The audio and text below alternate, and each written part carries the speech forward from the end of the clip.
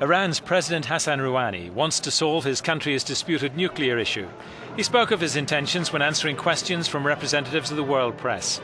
He said the dispute must be addressed by dialogue and not ultimatums.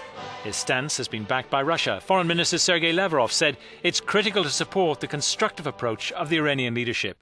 The 64-year-old Iranian cleric made clear his determination to preserve his country's rights. من به عنوان رئیس جمهور ایران I, as President of the Islamic Republic of Iran, announce that the Islamic Republic has the serious determination for solving this issue, the nuclear issue, while maintaining the rights of the Iranian people. And at the same time, we take into consideration that the worries of the other side have to be eliminated.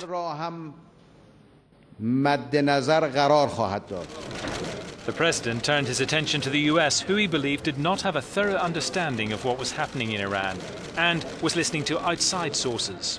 متاسفانه در آمریکا گروه فشار که گروه جنگ طلب Unfortunately, in the US, there is a pressure group, which is a war-seeking group, and it is opposed to constructive dialogue, and it seeks to protect the interests of a foreign country.